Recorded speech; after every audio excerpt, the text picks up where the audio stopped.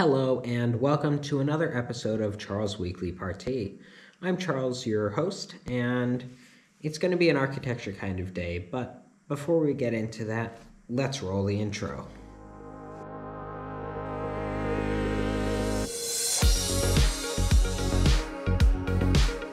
Alright, so as promised, I know I've had slightly varying promises on the archisode that was coming up, but today is it.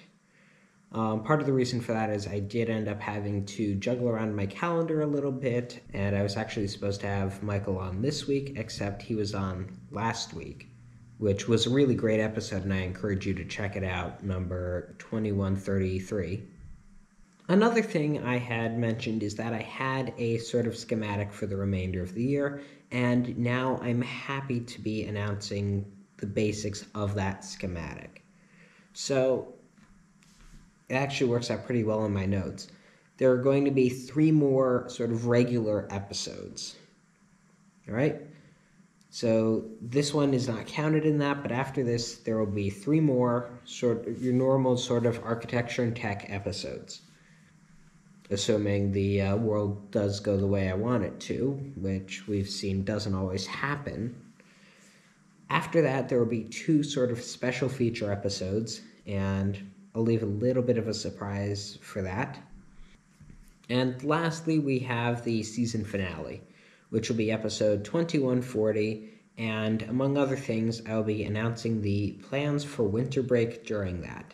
And spoiler alert, I'm thinking there are going to be, I've leaned towards the idea of having some sort of episode during winter break. However, I'm going to need that as a break. So I'll let you guys think about what exactly I'm alluding to.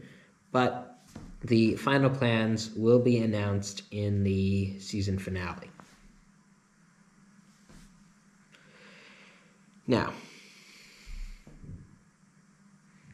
I wanted to talk about architecture, and I've had various minds of what to talk about. I saw houses, I saw companies, I saw all the fun stuff, but then I saw schools. And I thought that would be an interesting thing to focus on, because schools are always pretty interesting, pretty in-depth, and have a lot more meaning to... have to be careful here, but they have a lot more incentive to go correctly or be designed as best possible. Because I don't remember who made the quote, but there's a quote of we shape architecture, which in turn shapes us, or we shape our buildings, which in turn shapes us. I don't remember who exactly is responsible for that quote, but it's actually pretty entertaining. And I think schools are really a good example of that, because if you look at a school, that school determines whether or not you're going to have a good time, have an enjoyable experience, all that fun stuff. And the other thing that the school determines is your future. If you go to a state-of-the-art school with modern learning platforms, everything's brand new, you have access to all the resources you could possibly hope for, you're going to have a really good chance at success. But if you go to a school that isn't so great, with limited or no resources and no versatility, that's not going to be a good experience, and in turn, it's just not going to be beneficial, or as beneficial as some of the other ones. Now, without getting into the whole debate on whether or not everyone should go to college, and I can honestly say I don't think college is for everyone. However, the better schools are more likely to, or the better schooling environments are more likely to have someone end up in a better education position, so they may go to a prestigious university or and whatnot. Or they might go and I don't know what the word is for it. They might go to other wonderful colleges and schools, and then afterwards have all the resources to be able to get a job and have a good, fun, and productive life, not having to think about stuff. And that's all determined by the school. So when they say our schools sort of shape us, they're not wrong. And I've been in every type of school building. I've been in what was it? My early schooling was done in what was it? My early schooling was done in, I think, 1960s era buildings, maybe 1970s. Basically, not the most modern in the world, but not ancient ones. Also on that list was, how do you call it? After that early schooling, I spent a year in a significantly older school building, one that was designed before ADA accessibility was a thing, and really in the era of fallout shelter designs and more fun stuff along those lines. But also noting out that even though it was an older building, the heat worked really well, as it usually does in those older buildings, but it had a lot of stairs. And I felt bad for the person who got stuck on crutches because they had to go from the cafeteria in the basement to a class on the third floor, and without an elevator, you can imagine that was not a fun experience. But only spent 1 year in that building, and then we ended up moving to a refurbished building, renovated building. Used to be an office building, then they repurposed it as a school.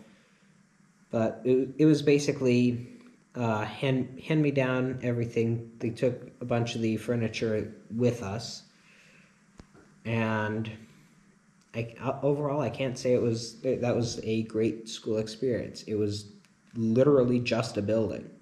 There's no architecture to it. The last building I spent my early schooling in, and by early I mean K through 12,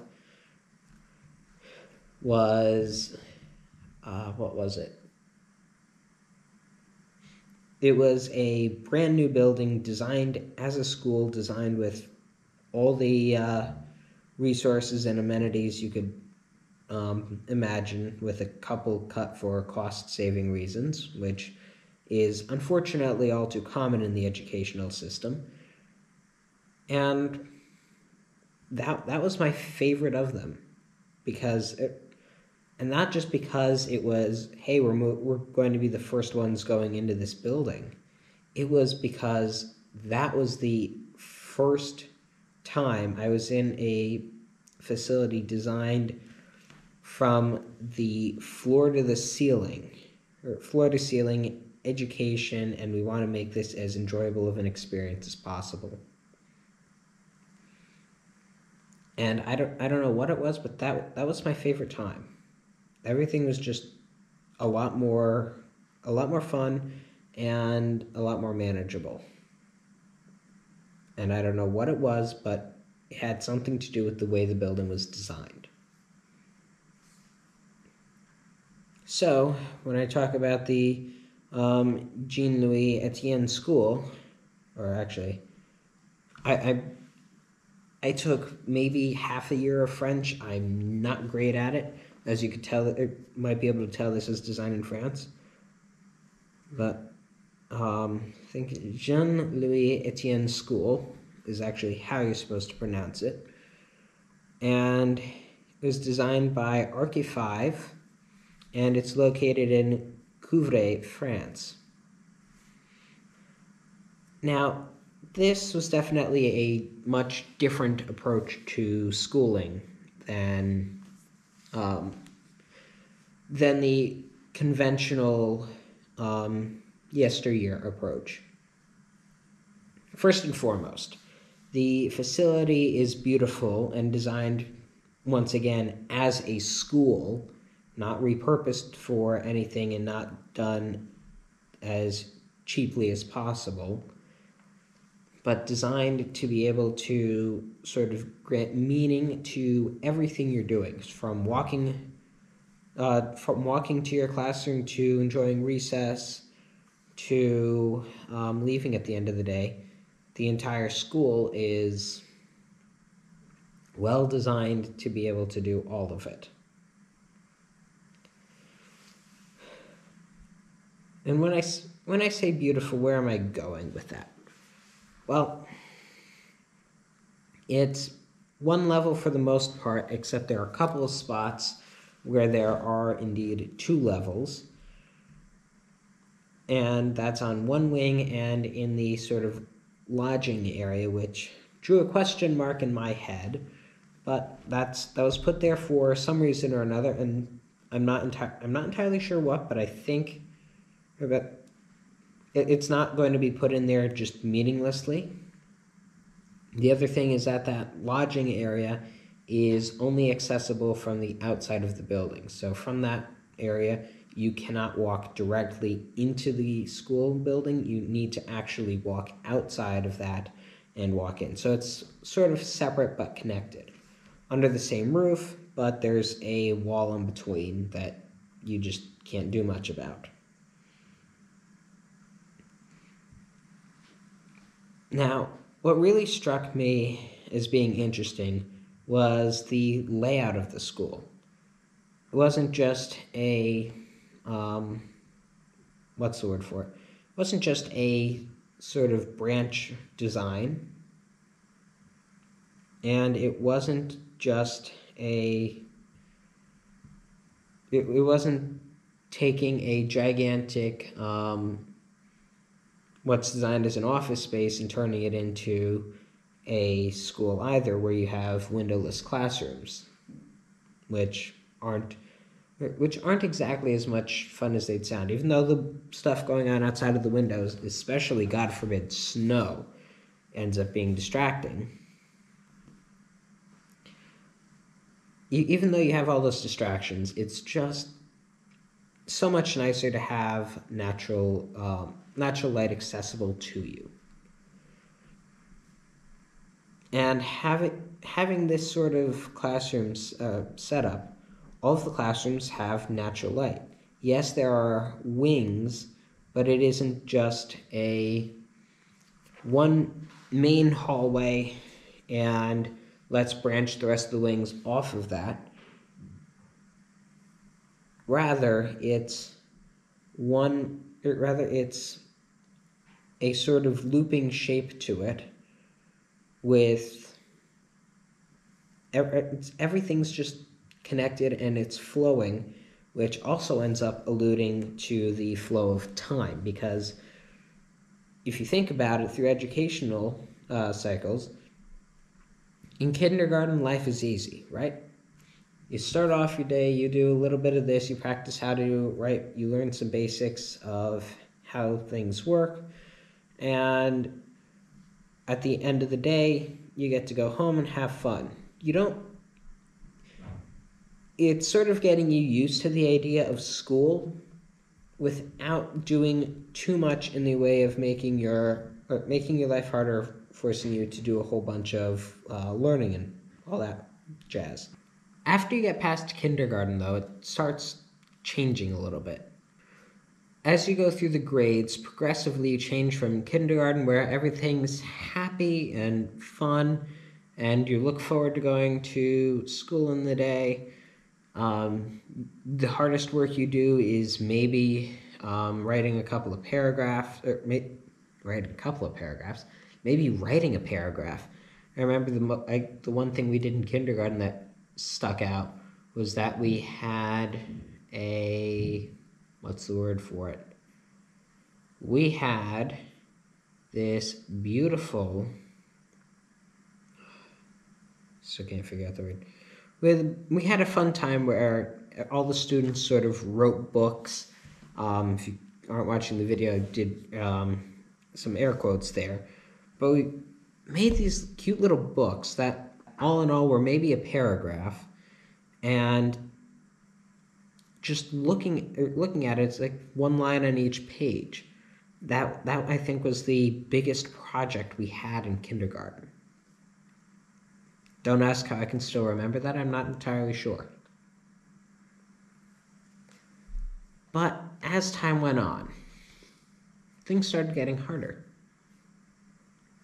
We, in first and second grade, we sort of did the same bookmaking thing, except it was more writing, had a lot of reading to do, started working with a little bit more on the side of math, all that fun stuff, and learning a little bit more about how everything was going on. I remember in my early elementary school years, can't remember exactly what grade it was, we had a sort of mock election where everyone got to sort of mark down who they voted for. Who they would vote for. It is meant just to be a sort of playful election. But I can't say I was entirely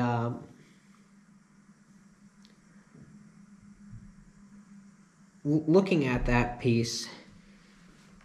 I can remember I was going through my head. All I thought about were two guys I saw on TV and I didn't recognize what either of the names meant, and basically just marked one of the boxes and called it a day. And some people, I might argue, actually do vote that way, which, without getting into it too much, actually, Election Day was this past week for those of us in America. And I'd say, without going too far into it, the fact that it is, I guess we learned early on that it was both a right and a responsibility. You were allowed to vote, but in that early elementary school, we were told, here's your slip, go mark it and we'll see who does it. Like even in high school, we had a mock presidential election. And at the end of the day, they announced the school results. Funny enough, just a couple days later, after the election results had been sort of figured out, it was actually contrary to what the school had voted for. But that's the way things end up working out.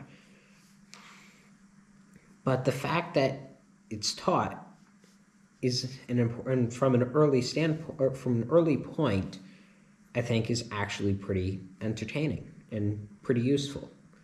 So we talk about how education needs to sort of prepare people, and thinking back on it, that prepared me for getting to where I am now. I mean, to this day, I have voted in every single election that I had the opportunity to vote in. And there are some people who just go in there, check off names, call it a day. Some people vote party line, some people don't. Or some people just, I don't know who these are, I'll just vote for whomever, or not vote, or not put them on the ballot. But altogether, the whole right and responsibility, and what I pulled most from that experience early on is I want to know who I'm voting for. I don't remember in that early election whose name I checked off. Nor do I think it really matters. What the lesson that I drew from it was, when you're voting, or whenever I vote, I want to know who's running, and I want to learn a bit about them and the platform that they're running on, so that I can, after doing the poking around, I can make an educated decision as to who I'm endorsing for office, in essence. And that's what I do every single election. Find out who's on the ballot, do the research, and get that done. All because of something I learned in elementary school. And I think that one life experience just changed the way, or changed isn't the right word, sort of shaped who I am today, which is really what elementary school is supposed to be doing. It's supposed to be teaching you good character, good this, good that, and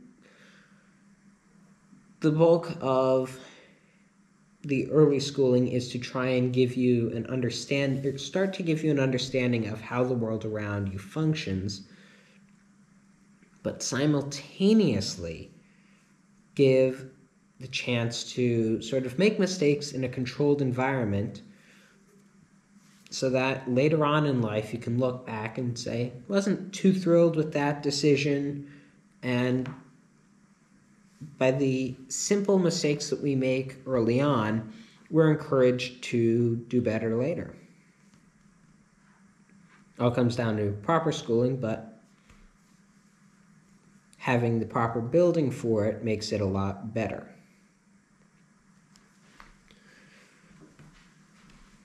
Now, realizing that I went on a tangent for the last several minutes, going back to the building and the unique shape, sort of being responsible for shaping everyone, and recognizing that everyone may get the same lessons, but they may pull different things and be shaped differently from them. And that's all alluded to in this design. The shaping, the shelter through time, how kindergarten you're sheltered, and by the time you graduate high school, you sort of know what's going on in the outside world. That's why it's also shaped from one story to slowly incorporate 2 stories in it, because there's that key difference between showing you start off small and you grow up through time. You go on this path of education. You go from having a small understanding to having a much larger understanding of how the world around you works. And all of that is communicated with one building shape, and it's absolutely incredible. Something else I wanted to note out is, with a more modern school, you also have the advantage of modern furniture. And you may not think that that's a huge deal, but it goes without saying that the comfort of the chair that you sit in to learn something makes a lot of difference in how you handle the lecture material or the learning material. It also can make a big difference in between how boring a subject really is. Or it could even detriment to what would otherwise have been an interesting subject. If you think about it, if you're sitting on a very uncomfortable metal stool with no back for hours on end, well, you're going to be thinking about that stool sooner or later. And if someone's talking to you, if you have to sit on a hard metal stool for hours on end that doesn't have a back to it, the only thing you're going to be thinking about at the end of those hours is, this is very, very uncomfortable. And if you're sitting in a nice, comfortable chair that provides breathability where necessary and keeps you sort of warm, it's a little bit cooler. I don't know if you can hear it right now, but there's heat on in the background, and I actually am wearing I wish I'd worn a sweater today, but accidental decisions. And now that I mentioned the heat being on, the whole thing turned off, so time to get just a little bit chillier. I just don't like the idea of recording in or wearing a jacket. More noises from the heating system. Hey, that wasn't an invitation to make more noises. Okay, well, if that's going to keep clicking, this is going to be really interesting. So here goes. The biggest difference between a sort of new building and an older building with schools is largely the furniture. A building designed from scratch usually will have brand new furniture put into it, and that ends up being much more beneficial to the students actually learning in there, because new furniture has the advantage of the knowledge that we have now about ergonomics. I think one of the most famous studies is the Eames chair. If you've ever had a chance to sit in one of those that is the most comfortable chair I've ever sat in. And I'm not talking about the sort of plastic one. I'm talking about the wooden one with the one-piece shaped seat made out of wood and the back to it. Those chairs do such a good job at keeping you comfortable that it's actually significantly harder to get out of the chair than it is to get into them.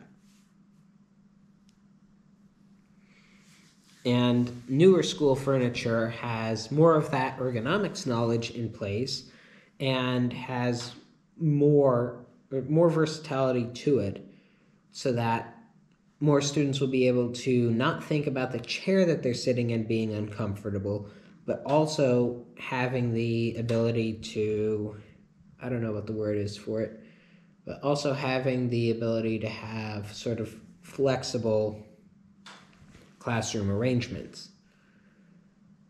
So I'm sure we can all think back to some point with schooling where you have chairs that are attached to the desks. And what that does is it basically says, here's your chair, here's the back, here's the desk. No versatility to it. I think the demonstration of how much school furniture has changed is absolutely enormous, and there's actually some school furniture that I've sat in that I would actually buy. Actually, there's some school furniture that I've seen in modern school buildings that I've seen in corporate environments as well.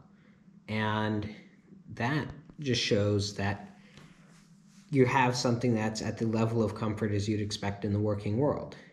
Because in the working world, you want your employees to be somewhat comfortable, because if they aren't comfortable, they are not going to be as productive as they otherwise should be. And if there's that deliberation of, should I get up and get a little bit more coffee or get another snack, that makes it a lot easier. Except in an education environment, usually you have to stay sitting in that chair, which means the more uncomfortable it is, the more resentment you get for whatever chair you're sitting in, and the less you're thinking about what's actually being taught. Doesn't matter if it's world history, the exciting, whatever exciting thing is going on in the world. Maybe you're learning about sharks, or maybe you are learning how a plant grows. No matter what, the less comfortable you are, the less you're likely to pull from the actual class. And furniture actually plays a very big role in that, because because discomfort sort of takes precedent of mind, and part of that is natural human instinct, because usually if you're not very comfortable, something's not good. That's a natural response to making sure that you are giving yourself the environment that it's what nature has to make sure that you have the environment you need to survive. So if you're uncomfortable, maybe you're too cold, that means you need to get something or make yourself a little bit warmer so that you aren't losing too much heat. All that fun stuff. But enough about furniture and how important being comfortable is to proper education. I do want to spend a couple more minutes talking about this and how there's actually pretty great materiality to it, and having that sort of great materiality really contributing to the classroom environment. Wood is a very particularly beneficial material for people because it's a lot more natural, and I don't know all of the different benefits right offhand, but I know it's one of the best materials that you can use for a variety of reasons. Now, one of the primary materials that is used in this building is actually wood, and it's stunningly beautiful. We can all think back to the point in time where there was wood paneling in almost every person's living room. And most of us haven't thought that really looks all that great, or especially nowadays. Now, if someone sees the wood paneling, their thought process is generally to remove it. And having this sort of more natural wood feel to it is, I think we're toying with ideas, but at the same time, we need to be careful with it, because having the right wood finishes just makes things beautiful. The wrong wood finish can make things feel old-fashioned and really, really quickly. But that's why there's combination in materials. One of the other materials that's used in this is, I can't remember exactly what it was. I think it was a local sort of stone. But having a sort of stone mesh on the exterior of the building actually just beyond looks great. So if I have it somewhere. It's a sort of stone brick with a little bit of a grayish blue tint to it, but there's just no words to describe how well everything works together. Having the beautiful trio of stone, glass, and wood. There is some metal in the mullions, but it's not a big focus point.